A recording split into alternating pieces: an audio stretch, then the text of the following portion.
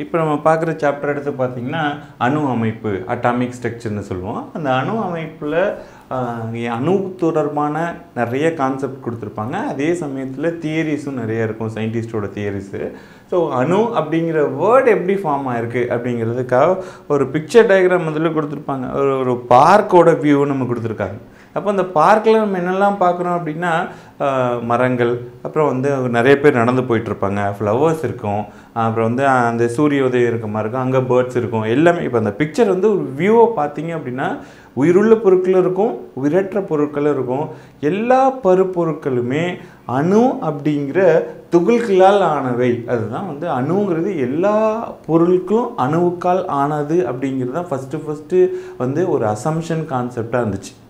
அதுக்கப்புறம் அந்த அணு அப்படிங்கிறது என்ன அப்படின்னா அது ஒரு மிகச்சிறிய துகள்களால் ஆனது. அந்த துகள்கள் தான் ஒரு பருப்பொருள் உருவாகிறதுக்கு காரணம் அப்படின்னு நம்ம சொல்கிறோம். இப்போது அந்த முதல்ல வந்து அந்த மாதிரி கருத்து, அதுக்கப்புறம் அணு தொடர்பான பல்வேறு அறிஞர்களோட சயின்டிஸ்ட் தத்துவ ஞானிகளோட எல்லாம் ஒர்க்கெல்லாம் சேர்ந்து தான் நமக்கு வந்து இன்றைக்கி டெவலப்மெண்ட் இருக்கிற ரீசன் நிறைய சயின்டிஸ்ட் அதில் ஒர்க் பண்ணியிருக்காங்க.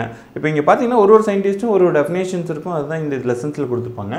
இப்போ பார்த்தா அணு அப்படின்னு சொன்னோன்னா அது வந்து ஒரு மிகச்சிறிய துகள். அந்த அணுக்கள் வந்து ஒன்றோட எல்லாம் இணைந்திருக்கிறதுனால தான் ஒரு பருப்பொருள் அப்படிங்கிற ஒரு ஆப்ஜெக்டை நம்ம பார்க்க முடியுது. அப்போ அந்த அணுக்கள்னு மிகச்சிறிய வடிவம்னு சொல்கிறோம். அந்த வடிவத்தை என்ன யூனிட்டில் மெஷர் பண்ணுவாங்க அப்படின்னு பார்த்தீங்கன்னா அதில் வரையும் ஒரு அப்ராக்சிமேட்டாக கொடுத்துருப்பாங்க. உருவம் வந்து 10⁻⁻10 மீட்டர். 10⁻⁻1னாவே 0.1 எவ்வளோ சின்ன வேல்யூ அப்படின்னு தெரியும். அதே 10⁻⁻10 பார்த்துங்க 0.க்கு அப்புறம் 90 அப்படியே கண்டினியூஸாக இருக்கும். அந்த அளவுக்கு மிகப்பெரிய சிறிய அளவு கொண்டது. அதை ஆம்ஸ்ட்ராங் யூனிட்டில் சொல்லணும்னா 1 ஆம்ஸ்ட்ராங்.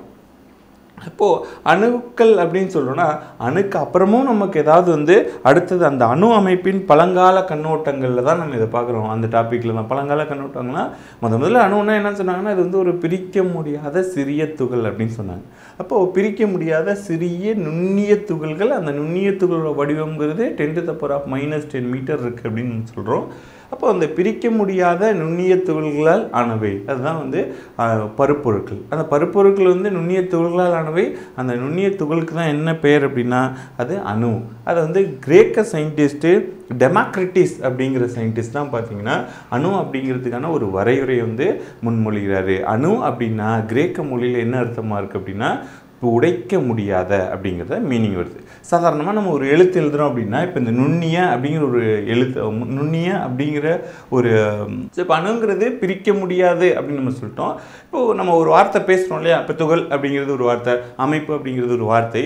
அந்த வார்த்தையோட சிறிய வடிவம் அப்படின்னா நம்ம எதை பார்க்குறோம் அப்படின்னா எழுத்துங்கிறது தான் சிறிய வடிவம். அந்த எழுத்துக்கு அப்புறம் ஏதாவது ஒரு வடிவம் இருக்குதா அப்படின்னா எழுத்துக்கு அப்புறம், அப்போது எழுத்தோட ஸ்டாப் ஆகிடு. அதே மாதிரி தான் எந்த ஒரு பொருள் எடுத்தாலும் அந்த பொருளோட நுண்ணிய வடிவம்ங்கிறது அணு. அணு வந்து இப்போ உடைக்க முடியாது அப்படிங்கிறத நம்ம பார்க்குறோம். அதான் ஒரு எக்ஸாம்பிளாக பார்த்தீங்கன்னா மெக்னீசியம் ரிப்பனை சின்னதாக கட் பண்ணிகிட்டே இருக்கணும், ஒரு பர்டிகுலர் ஸ்டேஜுக்கு அப்புறம் நம்மளால் கட் பண்ண முடியாது. அப்போ அந்த துகளை தான் நம்ம என்ன சொல்கிறோம்னா அணு அப்படின்னு சொல்கிறோம். இப்போ அந்த அணு அப்படிங்கிறதுக்கான வரையறையை டெமாக்ரிட்டிஸ்னு சயின்டிஸ்ட் கொடுத்தாரு. ஸோ அதுக்கப்புறம் வந்து அணுக்களை பிரிக்க முடியாது அப்படிங்கிறத கான்செப்ட்ஸ் எல்லாம் முதல்ல அது அந்த டைமிங்கில் அந்த பீரியட்ஸில் வந்துச்சு. அதுக்கப்புறம் ஒரு அணு வந்து இன்னொரு அணுவோடு சேர்ந்து மூலக்கூறு அப்படிங்கிறத உருவானுச்சு. அப்புறம் மூலக்கூறுகள் நிறைய விதமான மூலக்கூறுகள் வந்துன்னா ஒரு அணு இன்னொரு அணுவோடு இணையணும்னா என்ன மாதிரியான ஒரு நிறை என்ன அளவுகோல் வந்து அது பயன்படுத்துது அப்படிங்கிறது எல்லாமே வேதி சேர்க்கை விதிகள் அப்படிங்கிறத நம்ம வந்து அந்த விதிகள் தான் என்ன சொல்லுதுன்னா ஒரு அணு இப்படி இருந்து இன்னொரு அணுவோடு இணைந்து மூலக்கூறு இல்லை சேர்மங்கிற உருவாகிறதுன்னு கொடுத்துருப்பாங்க. எதெல்லாம் வேதி சேர்க்கை விதிகள் அப்படின்னு பார்த்தோம்னா பொருண்மை அழிவின்மை விதி, மாறா விகித விதி, தலைகீழ் விகித விதி, பெருக்கல் விகித விதி, அண்ட் தென் கேலுசாக்கின் பருமன் இணைப்பு விதி. இந்த விதிகள் எல்லாமே ஒரு சேர்மம் உருவாகிறதுக்கு முக்கியத்துவம் வாய்ந்த இந்த விதிகள் எல்லாமே நிரூபிக்கப்பட்ட சோதனை மூலம் நிரூபிக்கப்பட்ட விதிகள். அப்போ இதுக்கு முன்னாடி நம்ம பார்த்த அந்த அணு கான்செப்ட், அணுவில் வந்து உடைக்க முடியாது அப்படிங்கிறது சொல்கிறதுலாம் எல்லாமே பார்த்தீங்கன்னா assumption பேஸ்டான concept. There is no experimental evidences, சோதனை மூலம் வந்து ப்ரூவ் பண்ண கான்செப்டாக இருக்காது. ஸோ அதனால பார்த்தோம்னா இப்போ அடுத்து வர்றது எல்லாமே உங்களுக்கு வந்து வந்து சோதனை மூலம் நிரூபிக்கப்பட்ட விதிகள் தான். உதாரணத்துக்கு ஃபர்ஸ்ட் ஒன்று பார்த்தீங்கன்னா பொருண்மை அழிவின்மை விதி. சோதனை வந்து நம்ம எப்படி வந்து நம்ம செயல்முறை விளக்கத்தில் நம்ம எப்படி வந்து அறிகிறோம் அப்படின்னு பார்த்தீங்கன்னா, இப்போ பொருண்மை அழிவின்மை விதிக்கு ஒரு டயக்ராம் கொடுத்துருப்பாங்க பேஜ் நம்பர் 113. என்ன பண்ணிக்கிறோம் அப்படின்னா, ஒரு கூம்பு குடுவை எடுத்துக்கணும். அந்த கூம்பு குடுவையில் பேரியம் குளோரைடு கூம்பு குடுவை உள்ளே பார்த்தீங்கன்னா சோடியம் சல்ஃபேட் கரைசல் எடுத்துக்கிறோம். அந்த கூம்பு குடுவையே ஒரு ரப்பர் அடைப்பானால் க்ளோஸ் பண்ணிவிட்டு இதில் ஒரு த்ரெட்டை வச்சு என்ன கட் பண்ணியிருக்கிறோம் அப்படின்னா, பேரியம் குளோரைடு கரைசலை சோதனை குழாயில் எடுத்துருக்கு. அப்போது கூம்பு குடுவையுள்ள சோதனை குழாய் இருக்குது. சோதனை குழாயில் பேரியம் குளோரைடு கரைசலை போட்டிருக்கேன். அது வெளியில் இந்த கூம்பு குடுவையில் என்ன கரைசல் இருக்குது? சோடியம் சல்ஃபேட் கரைசல் இருக்குது. அப்போது இந்த ரெண்டு கரைசலும் ஒன்றோடு ஒன்று கலக்கணும் அப்படின்னா நான் குடுவை என்ன பண்ணணும் அப்படின்னா, குடுவையை சாக்கணும். குடுவையை ஷேக் பண்ணேன் அப்படின்னா என்ன ஆயிரும்? நல்லா ஷேக் பண்ணேன்னா பேரியம் குளோரைடு இந்த டெஸ்ட் டியூப்பில் உள்ள இருக்க பேரியம் குளோரைடு எங்கே வந்துடும்னா குடுவைக்கு வந்துடும். அப்போது அது ரெண்டும் நல்லா மிக்ஸ் ஆகும்போது ஒரு வேதி வினை நடக்க ஆரம்பிச்சிருது. அப்போ வேதி வினை நடக்குது அப்படின்னா ஒரு கொஞ்சம் நேரம் நல்லா மிக்ஸ் பண்ணிவிட்டு அதோட வெயிட் எடுத்து மெஷர் பண்ணுறேன். அப்போ வந்து நான் நிறைய எடுக்கிறேன். குடுவையில் கரைசலை மட்டும் போட்டுட்டு கலக்கிறதுக்கு முன்னாடி நிறைய எடுக்கிறேன். அதுக்கப்புறம் நான் என்ன பண்ணுறேன் அப்படின்னா, நல்லா கலக்கிட்டேன்னா வேதி வினை நடந்துச்சு. அப்போ வேதி வினை நடந்ததுக்கப்புறம் அதோட நிறையை எடுக்கிறேன். நிறைய எடுத்துகிட்டு பார்த்தோம் அப்படின்னா எங்கேயாவது வேல்யூ சேஞ்ச் ஆகிருக்கா அப்படின்னு நீங்கள் பார்த்தீங்கன்னா, மொத்த நிறை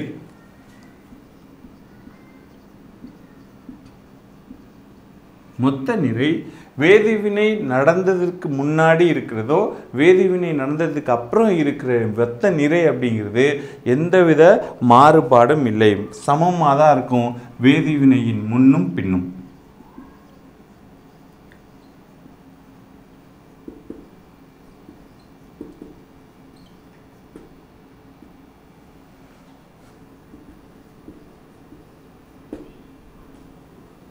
இதுதான் வந்து மொத்த நிறை வந்து வேதிவினை நடப்பதற்கு முன் அதுக்கப்புறம் நடைபெற்ற பின் இருக்கிற மொத்த நிறைங்கிறது சமமாக தான் இருக்கும். அதில் எந்த விதமான மாறுபாடும் இருக்காது. இதுதான் எந்த விதி சொல்லுது அப்படின்னா பொருண்மை அழிவின்மை விதிங்கிற சொல்லுது. இந்த விதியை வந்து லவாய்ஷியர் அப்படிங்கிற சயின்டிஸ்ட் தான் சொல்கிறாரு.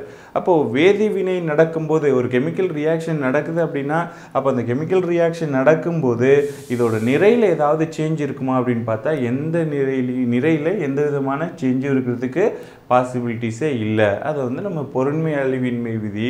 இது ஒரு கான்செப்டை செயல்பாடு முதல்ல கொடுத்துட்டாங்க. அந்த செயல்பாடு நீங்கள் பார்த்தீங்கன்னாவே தெரியும். 5% பேரியம் குளோரைட் சொல்யூஷனு, அது எப்படி சோடியம் சல்ஃபேட் சொல்யூஷன். ஸோ ரெண்டு கரைசலுமே என்ன ஆகுதுன்னா எளிதில் வேதிவினையில் வந்து ஈடுபடக்கூடிய கரைசல்கள் தான். அப்போ இதை நம்ம வந்து இதெல்லாம் உங்களுக்கு கொஸ்டின்ஸ் தான் கேட்பாங்க. வந்து என்ன டெஃபினேஷன் பொருண்மை அழிவின்மை விதியை விளக்கு அப்படின்னா நிறையில் எந்த விதமான மாற்றமும் இல்லை. அப்போ அதனால் அந்த விதியை என்ன சொல்கிற அப்படின்னா ஒரு நிறையை ஆக்கவோ அழிக்கவோ முடியாது. இது வந்து பொருண்மை அழிவின்மை விதின்னு சொல்லலாம். இன்னொரு விதமாக எப்படி சொல்லுவோம் அப்படின்னா மொத்த நிறை வேதிவினை நடப்பதற்கு முன்னும் நடைபெற்ற பின்னும் சமமாக இருக்கும் அப்படின்னு சொன்னால் இது ரெண்டுமே வந்து பொருண்மை அழிவின்மை விதிக்கான டெஃபினேஷனாக இருக்கும். ஃபஸ்ட்டு டெஃபினேஷனும் சொல்லலாம், அது வந்து நிறையை ஆக்கவோ அழிக்கவோ முடியாது அப்படின்னு சொல்லுவோம். அப்போது இயற்பியல் வேதியியல் மாற்றம், அது என்ன இயற்பியல் மாற்றம், இது வேதியியல் மாற்றம்னு எடுத்துக்கிறேன். இப்போ வந்து வேதியியல் மாற்றங்கிறது வேதிவினை நடக்குது. ஸோ இது நான் வந்து வேதிவினை மாற்றம் அப்படிங்க. அப்போ இயற்பியல் மாற்றம்ங்கிறது என்ன அப்படின்னா இயற்பியல் மாற்றம்ங்கிறது சாதாரணமாக வந்து திடப்பொருளாக இருக்குது, திரவமாக மாறுது, திரவம் வந்து வாயுவாக மாறுறதுங்கிறத நம்ம வந்து இயற்பியல் மாற்றம் அப்படி சொல்கிறோம். சாதாரணமாக ஒரு இதே மாதிரி ஒரு குடுவை எடுத்து இந்த குடுவை உள்ளார ஃபுல்லாக ஐஸ் டியூப்பை போட்டு ஃபில் பண்ணுங்கள். ஃபில் பண்ணிவிட்டு வெயிட் எடுங்க. வெயிட்டை மெஷர் பண்ணுறேன். வந்து வெயிட் வந்து எவ்வளோ இருக்குது, ஒரு 250 கிராம் இருக்குது அப்படின்னா கொஞ்சம் நேரம் அந்த குடுவை வந்து நம்ம ரூம் டெம்பரேச்சர்லேயே வச்சுருக்கோம். அப்போ என்ன ஆகும் சார், நார்மலாகவே நீங்கள் வந்து கிளாஸில் ஐஸ் டியூப் எடுத்தோன்னா மெல்ட் ஆக ஆரம்பிச்சிடும். மெல்ட் ஆனதுக்கப்புறம் லிக்விட் ஆயிடுச்சு. அப்போது அந்த குடுவையை எடுத்துகிட்டு போய் நான் வந்து வெயிட் எடுக்கிறேன். அப்போ வெயிட் எடுக்கும்போது பார்த்தா முதல்ல 250 கிராம் இருக்குது. அப்போ நான் வெயிட் எடுத்ததுக்கப்புறம் அதுலேருந்து ஏதாவது ஒரு 50 கிராம் குறைஞ்சிருமா? குறையறதுக்கு வாய்ப்பே இல்லை. ஸோ இயற்பியல் மாற்றம் நடந்தாலும் சரி, வேதியியல் மாற்றம் நடந்தாலும் சரி, இயற்பியல் மாற்றம்ங்கிறது ஒரு சாதாரணமாக நம்ம ஐஸ் கட்டியிலேருந்து வாட்டர் மாறும்போதும் இல்லை 2 கரைசலை மிக்ஸ் பண்ணி வேதிவினை நடக்கும்போதோ பார்த்திங்கன்னா நிறை ஆக்கவோ அழிக்கவோ இயலாது. இதுதான் வந்து பொருண்மை அழிவின்மை விதி நமக்கு கொடுக்குது. அந்த பொருண்மை அழிவு கொடுத்த கான்செப்ட் அப்படின்னு பார்த்தோன்னா இயற்பியல் மற்றும் வேதியியல் மாற்றத்தின் போது நிறையை ஆக்கவோ அழிக்கவோ முடியாது. அதே சமயம் மொத்த நிறை வேதிவினைக்கு முன் நடைபெற்ற பின்னும் சமமாக இருக்கும். இது ரெண்டுமே வந்து பொருண்மை அழிவின்மை நமக்கு வந்து எக்ஸ்பெரிமெண்டலாக கொடுத்துருக்கிற எவிடன்சஸ். அப்போ இந்த கான்செப்டை தான் ஃபஸ்ட்டு இருக்கிற பொருண்மை அழிவின்மை விதி எக்ஸ்பிளைன் பண்ணுது. இது ஆக்டிவிட்டி உங்களுக்கு கொடுத்துருப்பாங்க, ஆக்டிவிட்டி வச்சு கான்செப்ட் மென்ஷன் பண்ணுவோம். அடுத்தது மாறா விகித விதி அப்படிங்கிறது ஒரு 2 தனிமங்கள் இணைந்து ஒரு சேர்மத்தை உருவாக்குது. அப்போ வந்து சாதாரணமாக இப்போது நீங்கள் பார்த்தீங்க அப்படின்னா வாட்டர் அப்படின்னு சொல்லுவோம்.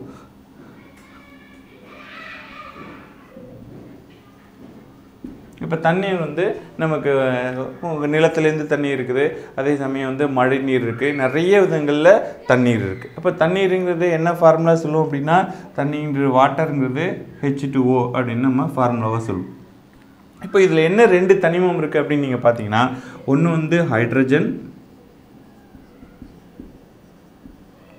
இன்னொன்று வந்து ஆக்சிஜன். ஸோ ஹைட்ரஜன் மற்றும் ஆக்சிஜன் கம்பைண்டாக ஒரு சேர்மம் உருவாகுது. அது வந்து அந்த சேர்மத்தை தான் நீங்கள் என்னன்னு சொல்கிறீங்க அப்படின்னா அது வந்து வாட்டர் அப்படின்னு சொல்கிறோம். ஸோ இப்போ இந்த வாட்டர் ஃபார்ம் ஆகும்போது ஹைட்ரஜன் அண்ட் தென் ஆக்சிஜன் ஒரு குறிப்பிட்ட நிறை விகிதத்தில் தான் இருந்திருக்கும். அந்த நிறை விகிதம் மாறவே மாறாது.